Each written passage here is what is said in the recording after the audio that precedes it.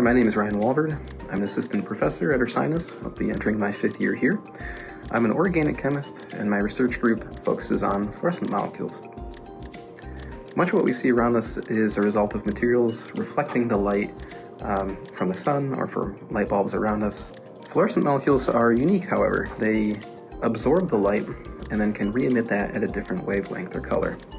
These tend to appear as glowing molecules, and they tend to look pretty fun. I have two here. For those of you who've changed your coolant lately, this is typically what's put into your coolant to make it easily seen. It's fluorescein. Why fluorescent molecules are interesting is that they have broad utility in imaging and detection, so observing and detecting environmental contaminants, understanding biological processes, imaging and diagnosing diseases. One of the most powerful ways that we can do this is to create a fluorescent molecule that reacts with the thing that we want to detect.